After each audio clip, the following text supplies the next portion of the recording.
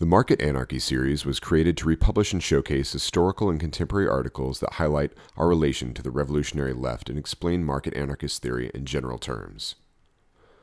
What we always meant by socialism wasn't something you forced on people.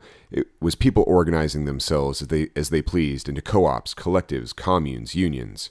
And if socialism really is better, more efficient than capitalism, then it can bloody well compete with capitalism. So we decided to forget all that status shit and violence, and the best place for socialism is the closest to a free market as you can get. Mutualists believe that most of the present inequalities come not from the result of market forces, but from the perversion of these forces. A market is, after all, only a system of voluntary exchange. The state has stepped in and granted preferential treatment to certain individuals and groups. This created the vast inequalities we see.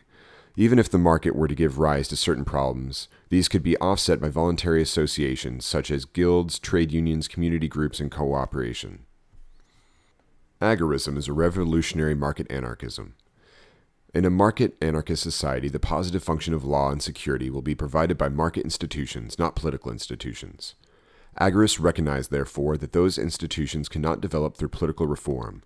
Instead, they will come about as a result of market processes. As government is banditry, revolution culminates in the suppression of government by market providers of security and law. Market demand for such service providers is what will lead to their emergence. Development of that demand will come from economic growth in the sector of the economy that explicitly shuns state involvement and therefore cannot turn to the state in its role as monopoly provider of security and law. That sector of the economy is the counter-economy, black and gray markets.